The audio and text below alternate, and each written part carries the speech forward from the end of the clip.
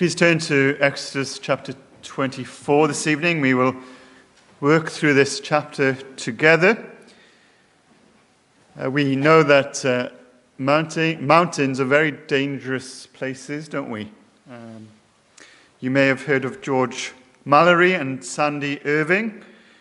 They attempted first to ascend Mount Everest on the 8th of June, 1924.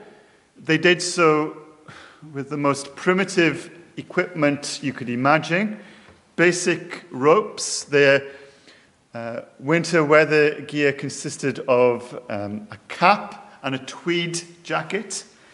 They disappeared 800 feet below the summit of Everest.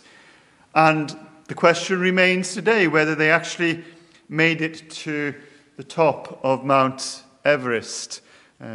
They died close to the summit. Of course, it was Edmund Hillary and Tenzing Norgay who finally managed to reach the summit of Everest in 1953. Hillary was interviewed about what he thought about the efforts of these previous climbers, George Mallory. And his reply was this: if you climb a mountain for the first time and die on the descent, is it really a complete first ascent of the mountain? And then he adds with very much New Zealander understatement and irony, he says this: I'm rather inclined to think personally that maybe it's quite important the getting down, alive, that is. This evening, in Exodus 24, we come to another account of scaling a mountain, but actually it is far, far, far more dangerous than going up to Everest. It is the mountain of the Lord. It is Mount Sinai, where the holy presence and glory of God is manifest. Moses and Aaron and Nadab and Abihu and the 70 elders are summoned to climb Mount Sinai. And there they will be confronted with the glorious and holy presence of God. And it is important that they return down again from that mountain. And it should be a staggering reality to us that these men were able to return alive from this mountain, and we'll see why that is the case. We're going to look firstly at the blood of the covenant applied to God and the people. Let's do a little bit of background work in the text before we get to that first point. We've seen, haven't we, in recent sermons that the law of God is being given to the people. It's not immediately relevant why these laws are given.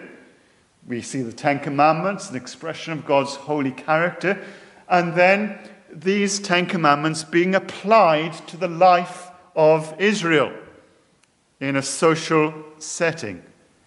And we saw that there are some principles that the Lord is establishing amongst his people as they separate themselves from the other nations and as they live as a sanctified, separated people. And we also saw that effective laws and good government is based on what God has revealed. We are not Israel. We distinguish between that nation state and our status in Christ this evening. Britain is not, in any stretch of the imagination, a Christian country, nor has it ever been. There's never been a condition where every single person has been a believer, but we do recognize that in our history, the law of God, particularly revealed in the Ten Commandments, has had a significant impact on the laws that have been passed. As our society casts off the law of God, then we see laws that are passed that are contrary to the righteousness of God. But as the book of the covenant, the law of God, is revealed and applied to the life of the children of Israel, we now come to chapter 24, where we see the covenant of God being established with his people. A covenant, a legal agreement between two parties that is entered into, where there are blessings and curses, there are responsibilities and privileges. And these are clearly spelt out. And this covenant agreement needs to be agreed on both sides. Now, we've all heard of the various treaties we have with Europe. If you have not, then please can you tell me what life is like on Mars, because you've been living there for the last 20 or so years. We know that the treaties that we have with Europe need to be ratified by the member states, and changes to those treaties, like Brexit, need to be ratified by each member state. We understand how covenant works. Here we have God entering into a legal agreement with his people, but it is the Lord alone who dictates the terms of the covenant. There's no negotiation. There's no, well, we'll give on this bit if you will compromise on this area. No, this is the sovereign God announcing the terms of his covenant, and they are non-negotiable terms. And what is taking place in this passage is a great picture of a greater covenant that is to be fulfilled. And remember, we have seen on Mount Sinai the holy, awesome God is being revealed. What a sight that must have been, with the thunder and the lightning and the dark cloud and the earthquakes. Just the most awesome sight you could ever wish to see, and the majesty and glory of God revealed there on Mount Sinai. The trumpet sounds and the mountain shakes, the thunder, the lightning, and the thick darkness. And Moses has ascended through that thick darkness, and he's spent time with God as the mediator of the old covenant. Now let's come actually to our chapter, and you see in verses 1 and 2, Moses is called to ascend the mountain of God. Come up to the Lord, he is told. And this time he is told to bring with him Aaron and Nadab and Abihu with the elders. Moses will go all the way up the mountain, but these will go some way up the mountain of the Lord. And what is interesting is that they don't actually ascend the mountain until verse 9. Did you notice that? There's the command to come up, but it's not until verse 9 that they actually go up the mountain.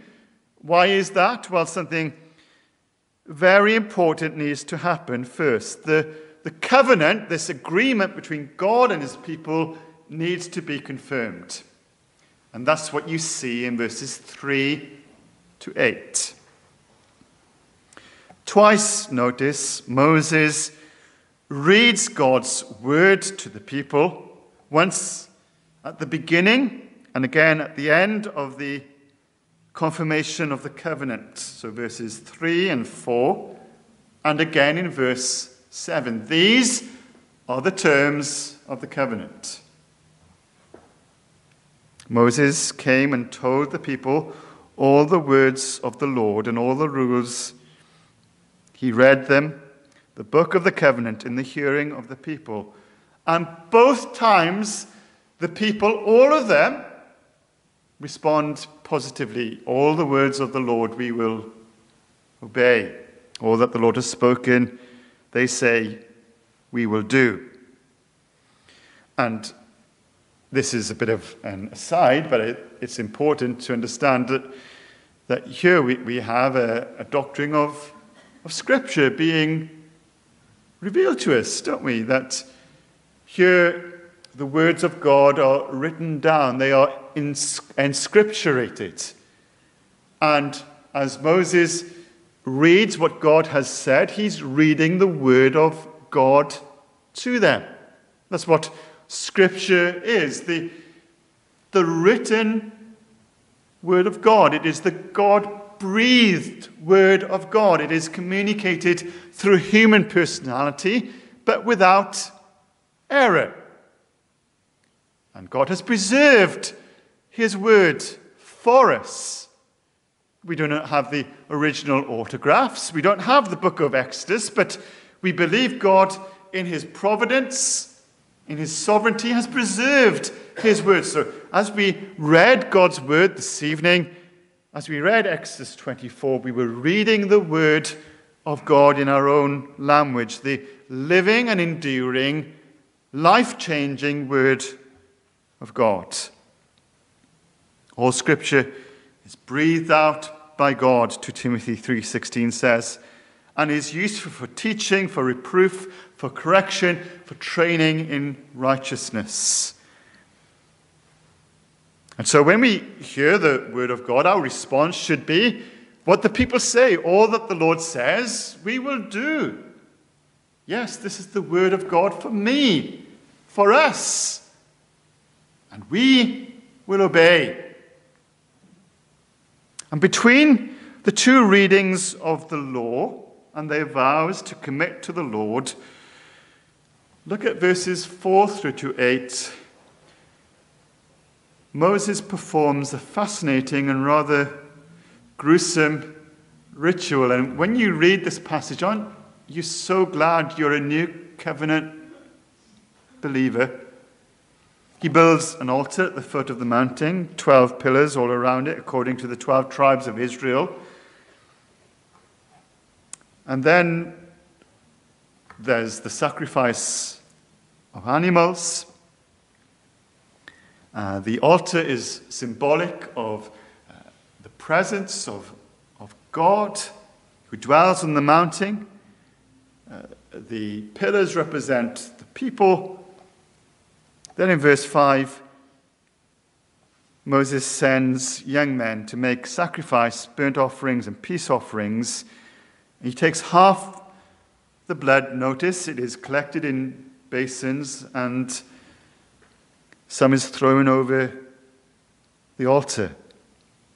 Then after the people renew their vows, the rest is sprinkled over them. That's why I say it's a fascinating and yet gruesome picture that we have here. Verse 8, look, or as one translation says, behold the blood of the covenant that the Lord is making with you in accordance with all these words. There must be sacrifice. There must be the shedding of blood. This is the mechanism in which God, the Holy God, will enter into covenant with his people. Atonement must be made for sin. A substitute was to die in the place of the people. And it's very important that we understand the order here. Half of the blood is thrown against the altar. That is to say, the blood is applied to the symbol of God's presence in the midst of the camp of his people.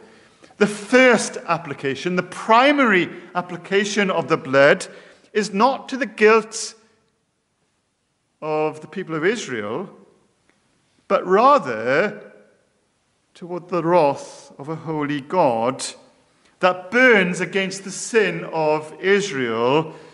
The Bible has a word for this. It's called propitiation. The sacrifice that turns away the wrath of a holy God with sin. It means that a sacrifice that is made that satisfies the holy wrath and righteous condemnation of Almighty God, that burns against us in disobedience and the sin that we've committed. Atonement, you see, is firstly about God. Can I put it like this? Our biggest problem is not that we are sinners. Our biggest problem is that God is an infinitely holy God. And outside of Christ, we are under his wrath. So there's a Godward application of the blood. And then in a secondary way, the blood is applied to the people. Here now is cleansing. And again, there's a word for this. Expiation.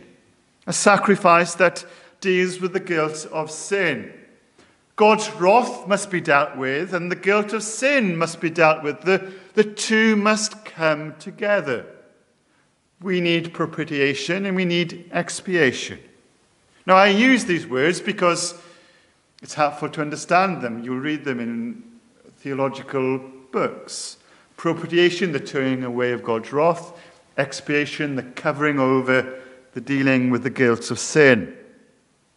And the two must be held together if we are to understand the Bible's teaching of what it means to find forgiveness and acceptance with the most holy God.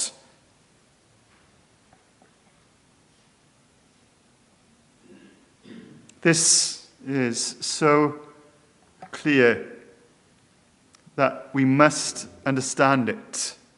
Here we are coming to the very heart of the gospel, and what is being pictured here is ultimately the work of the Lord Jesus Christ. You know, seeing there on that mountain the lightning and the thunder and the glory of God being revealed there. There is need for pardon and cleansing, and for a sacrifice to be offered to deal with God's wrath and with the sin of the people, our sin. And so here's a great, great picture. It's not the vows of the people that bring them acceptance, as important as these vows were in confirming the covenant. No, that wasn't the grounds of their acceptance. It was through blood sacrifice, substitution. It was through atonement. The blood of the altar, the blood applied to the altar and then applied to the people. And here we see, I trust, the importance of the Old Testament. This is how the early church understood the work of the Lord Jesus Christ. They would have understood the cross in the light of Old Testament. And we mustn't think, well, we don't need the Old Testament now that the cross is clearly revealed in the New Testament. Here in a passage like this, there is such a revelation of what it requires to find acceptance and forgiveness with God, propitiation and expiation. A substitute must be offered. And how poignant, how powerful it is that Jesus himself, on that night of nights, when he institutes the Lord's table, says, "This cup is the new covenant in my blood." Here Jesus is alluding back to what's happening here. And he himself is the propitiation for our sins. All have sinned and fallen short of the glory of God. Romans 3:23, and we read on, "And are justified by his grace as a gift through the redemption that is in Christ Jesus, whom God put forward as a propitiation by his blood." God was in Christ, reconciling the world to himself. So Jesus, the greater mediator, the one who brings in the better covenant, the new covenant, he is being pointed here. Verse 8, look, the blood of the covenant. Look to Christ Jesus, the mediator of the new covenant, and to the sprinkled blood. Hebrews 12:24. And so this evening you must look to Jesus Christ and what he has done, his work, his person on your behalf, to find acceptance, to find forgiveness, to find peace with God, and to escape the horror of divine condemnation. It is Christ and Christ alone. It is his sacrifice, his blood that was shed. Of course, we need the cross. We need a substitute. We need a savior, a satisfier, a redeemer. We need Jesus. Nobody else can make us right with God. And here we have, in a passage like this, the glory of the Savior and his cross work revealed to us. It's not about your goodness. It's not about how many vows you make. Lord, I will faithfully follow you this week. It's about looking to Christ and the new covenant found in him. Now let's move on and look at my second point more briefly, verses 9 to 18. First of all, you've got covenant confirmation. Now you've got covenant communion, covenant fellowship. Moses and Aaron and Nahab and Abihu and the 70 elders climb the mountain, ascend there up into the presence of God. And look at verse 10. They saw the God of Israel. And there is some attempt to try and explain what the glory of God looked like. It's a fascinating insight, isn't it? There was under his feet, as it were, a pavement of sapphire stone, like the very heaven of clarity or clearness. It's some weak, feeble attempt of Moses here to try and explain to us the glorious sight that these people saw. They are looking up and beholding something of the glory of God, looking into the throne room of heaven. And the amazing thing about this description is not that it's so brief, or not that it's so fascinating, but they are meeting with this God and they're not consumed. Judgment does not fall upon them. We are told, aren't we, in Exodus 33, verse 20, no one may see me and live. That there is some sort of glimpse of the glory of God, not the fullest extent of it, but it doesn't result in their immediate, total destruction. We are told in verse 11, it's an amazing thing, but on the nobles of the children of Israel, he, that is the living, holy, infinite God, did not lay his hand. So they saw God, and they ate and drank. Do you realize the significance of what that means? Do you realize that within this culture, to eat with someone, to have a meal with someone, was not just satisfying your appetite, but it was a sign of fellowship, of relationship, of a deeper intimacy than you would have with a stranger. It was a family occasion, usually. And so here's this picture of a profound social bond. God invites his people signified by these representative leaders, into his presence, and they eat food in his presence. Here you see the result and the effect of the atonement that's already been alluded to.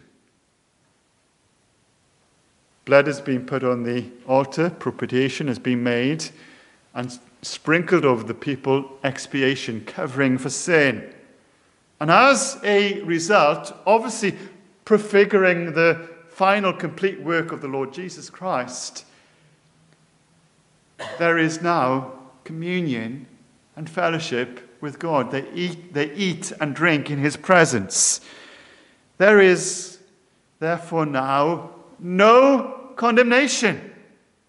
Fellowship, communion with one another and with God in his presence. That's what blood atonement does. That's what the work of Jesus does for us. It is about saving us from our sins, releasing us from God's judgment. It is about that. But it's about more than that.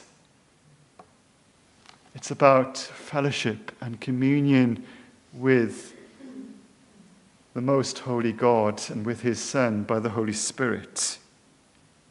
It's not about the rituals. It's not about the outward show. It's about the inward reality of knowing God and being invited as new covenant believers to know him and to have fellowship with him and his Son.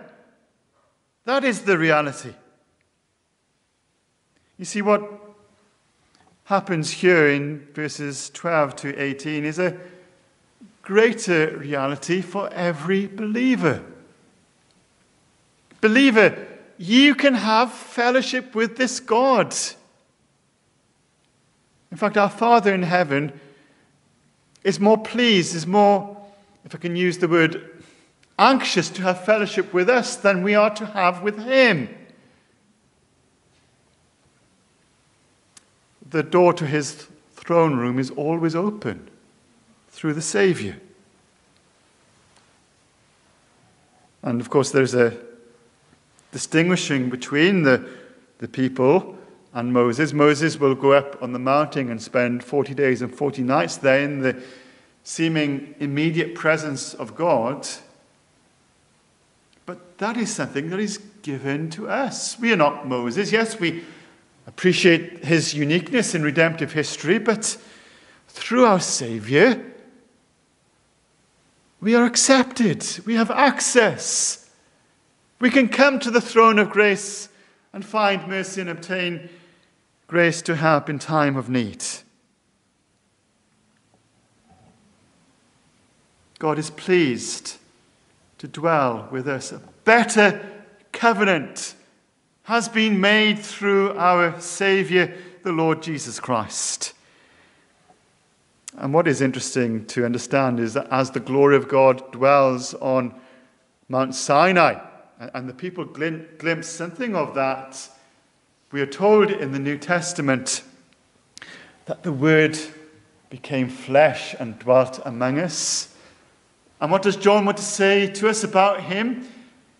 And we beheld his glory. What is this glory like? It is the glory of the only begotten of the Father, full of grace and truth, which is a clear allusion to how God reveals himself in Exodus 34, which we will come to in a few weeks' time.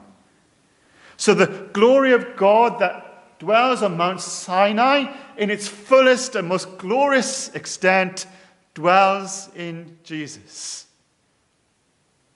So as we have fellowship with him, we enter to a greater degree where Moses went. No one has ever seen God but the only begotten Son who is in the Father's side. He has made him known.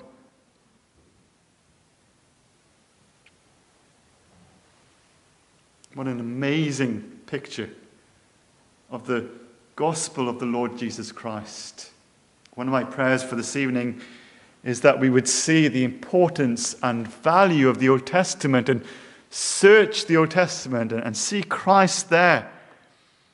And then my second prayer for this evening was that we would see the finished and complete work of Jesus for us, his propitiation, his expiation for our sins.